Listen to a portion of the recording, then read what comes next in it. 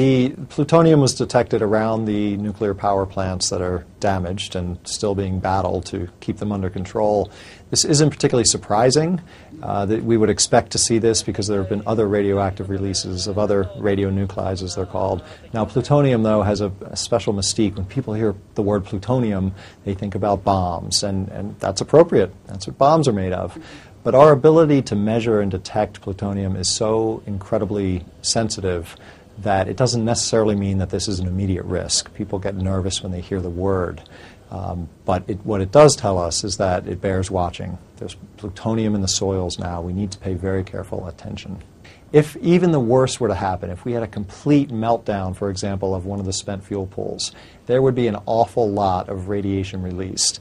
But the next question is, how hot is the source? How high up in the sky does it get released?